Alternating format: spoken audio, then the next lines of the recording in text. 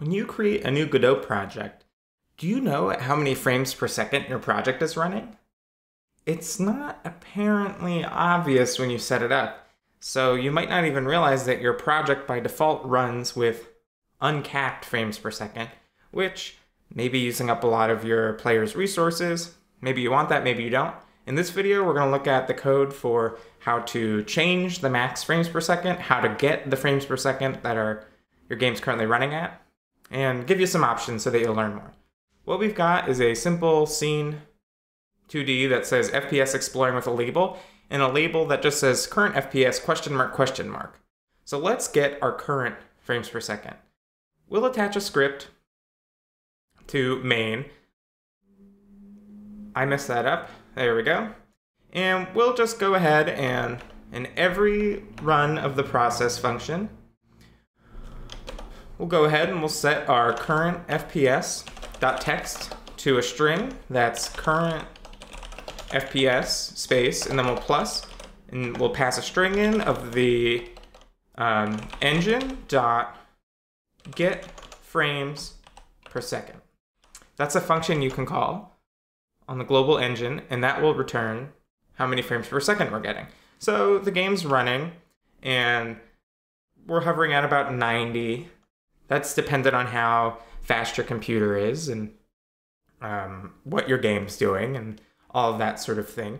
Let me make that a little bit bigger just because it is a little bit tiny. And we'll just go ahead and set it to header medium. So that's all you need to do to get the current FPS is engine.getFramesPerSecond. Maybe you have a setting that lets you turn on in your game, show how many frames per second your game's running at. That's pretty nice. And then you can limit it by, in your ready function, you can say engine.maxFPS is equal to whatever value you want it to. So we'll set it to 60. And now this would only happen in our main scene. I don't know if it would apply from scene to scene, but what I would generally do is, yeah, I would test that out, check, but I would generally create an autoload constant singleton called global, that on global ready, it sets your engine max FPS. But now you can see we're hovering at around 60 frames per second instead of about 90. So we've limited it. And you can go and change that to 30 if you, for some reason, wanted it to be 30. And that's all well and good, right?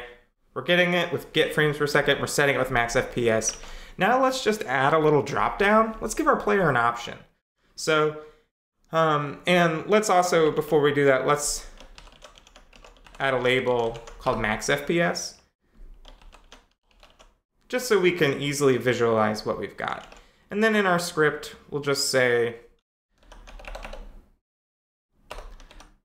max FPS.text is equal to max FPS string, and you can get that value. It's a property, so you can just do that. Make sure that works.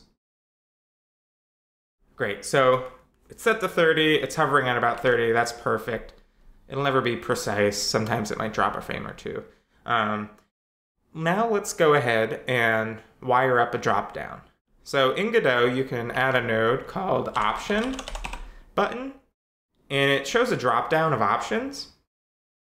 In the inspector over here, you'll see selected as -1, and then there's a dropdown you can expand for items. So we'll say unlimited, and we'll give it an ID of 0. We'll say 60, and then we'll say 30. And these IDs matter here. We'll reference them in the code. And we'll set selected to be 0, so that it's by default selects unlimited because that's the default. And then we'll add a label to decorate it that just says, you know, set max FPS. We'll drag that down here. There we go. Couple things. We'll go into our script and we'll set the max FPS to 0, which is unlimited. We'll rename some of our nodes, and then we need to hook up a signal that says item selected. So on FPS Dropdown item selected, we'll connect it to a new function here that we'll use to set our engine's max FPS. So we'll say up here, we'll say we need to do a couple of things. We'll say we'll create a constant called frame dictionary, and we'll set the 0 index to be 0 because that's unlimited. We'll set the 1 index, which is 60, to 60, and we'll set 2 to be 30. It's sort of a weird thing. We'll make it FPS dictionary. And so this then lets us do a really nice thing in our code where we can then say engine.maxFPS is equal to FPS dictionary, which is a constant, it doesn't change. And then we just pass in the index of the selected item here, and it will set our engine's max FPS. And then what we need to do too is we need to then say max FPS text is set to the new one. So we'll just make a function called set max FPS text func set max FPS text. So then we set that there. After we set it here, we go ahead and do that. We can remove that value here, and I think we'll now be able to easily change our max FPS. So max FPS 0 is unlimited, right? And so it's running at about 90. If we change this to 60, you'll see our current FPS drops, and now every frame we're getting about 60. And then 30 drops it down to 30. And you'll see if we let it go unlimited, it'll jump back up. So that's a really easy way, quick way to create a drop-down option UI to change your max FPS. And this might be something that you add in your game settings that gives your players options, right? Maybe they have an older computer and they want to have it run smoothly at 30 instead of jumping up and down around 60. Or maybe you really, you want to give them the option to have unlimited because they have a really fast computer and they want to have the render time run faster. So that is how you work with FPS. To recap, you set engine.maxFPS to a value, whatever you want it to be. 30, 60, or 0 for unlimited are common values. You get it with engine.getFramesPerSecond, which is a function.